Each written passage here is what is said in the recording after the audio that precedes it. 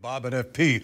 would join us for a couple of minutes. Tough day for Max Scherzer and tough day for Daniel Murphy, too, to see the hitting streak come to an end.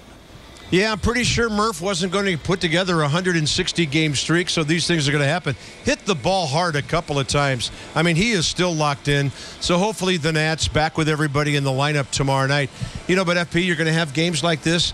Unusual for it to happen to Max Scherzer, but that's baseball, and you just chalk it up. It's still a pretty good road trip. Yeah, it's a day game after a night game. I mean, I always judge by how I'm feeling in the booth and how those guys are actually playing. So today was just one of those days where, you know, you left a lot of energy out there throughout the whole road trip. You know, you're traveling, day game after night game. They just looked a little bit flat today, but that's going to happen in a 162-game schedule. So now you regroup, you put your white unis on. A lot of guys still haven't even moved into their apartments yet. That's how young this season. And I was talking to Matt Belisle today before the game. He's still moving in, so that's what he's going to do tomorrow. So the season very young, and this you just chalk this one up. It's one of those days. Yeah, big picture. And, you know, the Nats haven't played outside the division yet. Minnesota tomorrow for 3, then the Phillies. So not a taste of what's going on around baseball a whole lot. But plenty of that will come on the next road trip.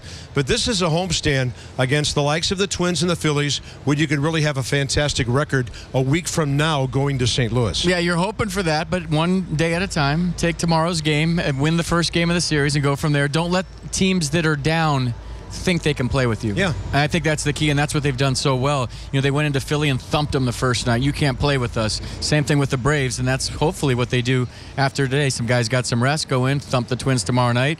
And, you know, great teams beat other teams' will to win, and that's what the Nats have been doing so far. Okay, one more for you. All right. Because we've seen some things on this road trip that were crazy, that were fantastic, like Tuesday night here. Bryce Harper's performance on the road trip. Not the most hits he's ever had in a trip, although he had a bunch in Philly, but the drama, the power, and the RBIs. Yeah, it's stuff like, we call it Bryce Harper the movie because it is. You can't believe what you're seeing and wrap your head around the stuff that he does. And, you know, extra inning home runs, the grand slam the other day for his 100th home run the other night. I mean, it's just one thing after another.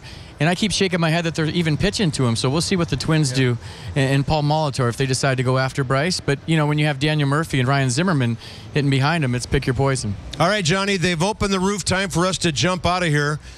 Look forward to seeing you guys at our ballpark tomorrow night. Thank you very much, Mr. Bob. Thank you very much, Mr. F.P. We will see you. Have a safe trip back tonight with the ball club from Miami.